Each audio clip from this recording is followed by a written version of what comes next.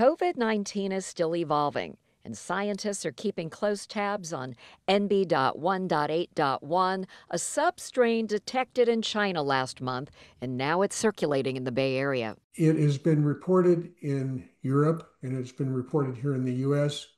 We've seen it here in our wastewater. We've seen it here in California in wastewater.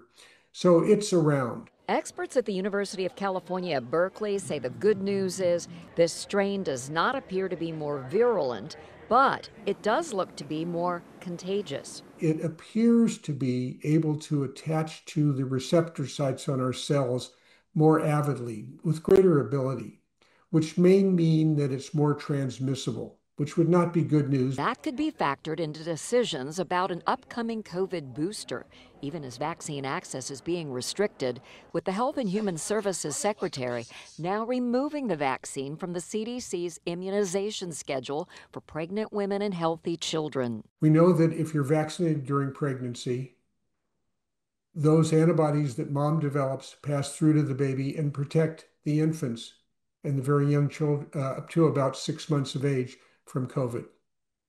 So all of this protection is being lost by this decision.